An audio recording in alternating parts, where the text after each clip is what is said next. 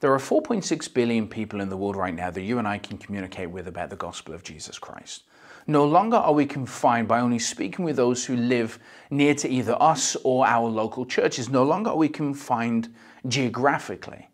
But instead, this post-pandemic reality has presented our church with the greatest opportunity of fulfilling the Great Commission in our lifetime, in our generation.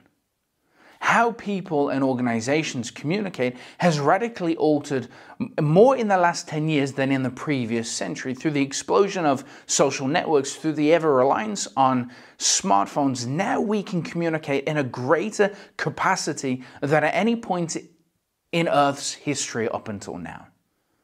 It presents our church with this opportunity of pushing our limits and speaking and communicating with a wider audience. So what is digital evangelism? Digital evangelism, simply put, is the opportunity of communicating the gospel of Jesus through digital media. Now, we can do this in different ways. You can do that through social media, whether it's through Facebook or Instagram, TikTok, Twitter, or some other social platform. We can communicate the gospel through blogs or email or some other type of written content. We can communicate the gospel through podcasts and other audio content. We can communicate the gospel in video, whether it's live or pre-recorded, whether we're on Facebook Live or YouTube Live, or whether it's through Zoom or some other social platform like that. This change of landscape, how we communicate, has radically altered traditional media. And the opportunities that we have today, both personally and collectively as a family of believers, is radically different. Now, there's a couple of things I want to share with you as a local church, what you can do digitally to evangelize in your area or to evangelize what you are doing as a local church to those who may be interested in it. The first is through your local church website. Now, some of our churches in the NEC have a website, some of them don't. Now, there are a couple of ways to go about getting your own website. The first is you can take the responsibility of developing the entire website yourself. Now, you may have somebody in your church who knows how to use WordPress or Joomla or some other platform, and you can develop and build your own website that you manage and maintain. The cost, naturally, you would concur yourself. The second option is through the conference can provide you a free website. Now, it's a template website, so it'll look visually at least very similar to everybody else's, but you can personalize it and tailor it to your own needs. So you add in your own local church address, service times, and other information. You can put on your website about upcoming events that are taking place. You can share information about your own church leaders on there. You'll have access to the back end of that website, and you can make those changes yourself and manage it yourself, and it's free of charge. The second opportunity you have is through social media. Now, some of our churches already have a social media account, whether that's on Facebook or Twitter or Instagram or some other platform. Now, the key to having social media, there are a couple of just ABCs, a couple of real basics that you really need to get a hold of. And the first is consistency. Now, whether you post once a week, twice a week, or once every 2 weeks, whatever your rhythm is or your pattern is, stick to that pattern. Keep that rhythm, keep that consistency going.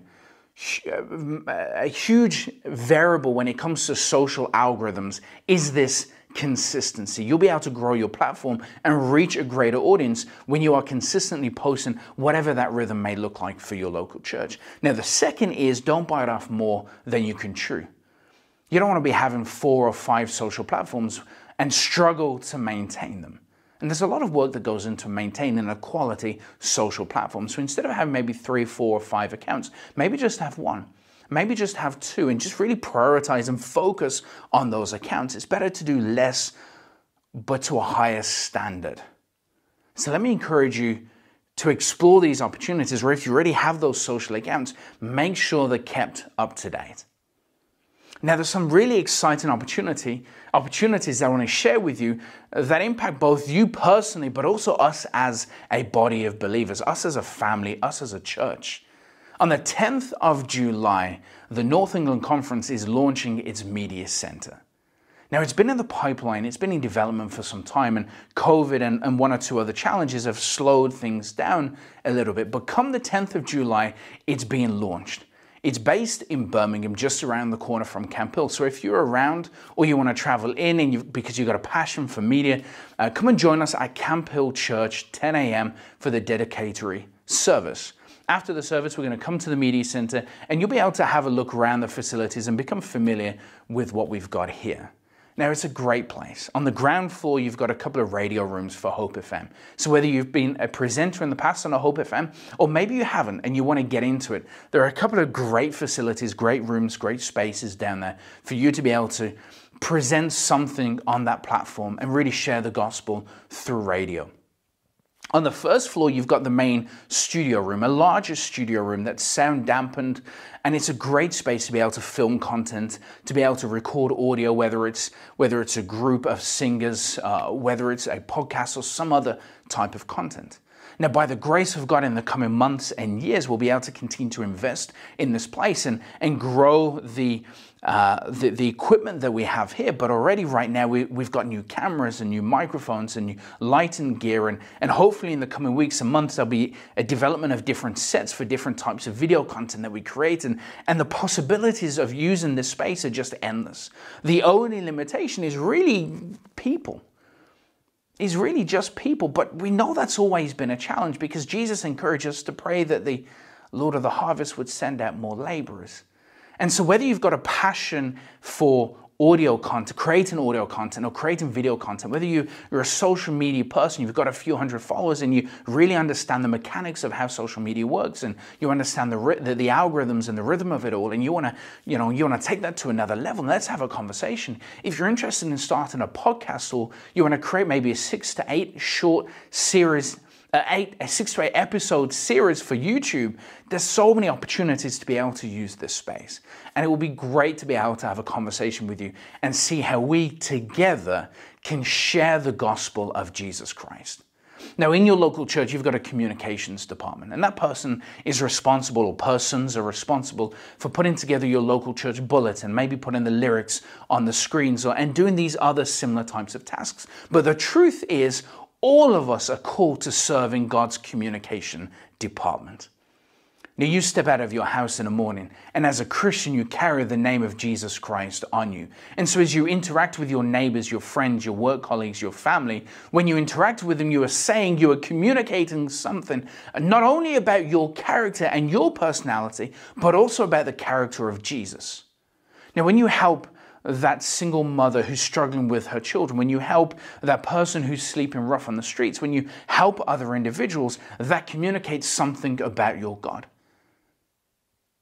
When instead you treat somebody poorly, or you say something harsh or brash to them, or you do something else that isn't positive, that also communicates something about the God that you serve. The truth is, in the North England Conference, our communications department is about 12,000 people strong. And I'd love to be able to see how together, collectively, pooling our resources, our time, our skills, and our spiritual gifts, how we can pull these together and communicate the gospel of Jesus Christ in a greater way than we've ever been able to do. May you pray for our church as we engage digitally with people, and as we share the gospel in that space. The key is never to swing from one extreme to another. It's not just digital and it's not just in person, but how can we bring these two worlds together and comprehensively share Jesus and save souls for the kingdom? God bless.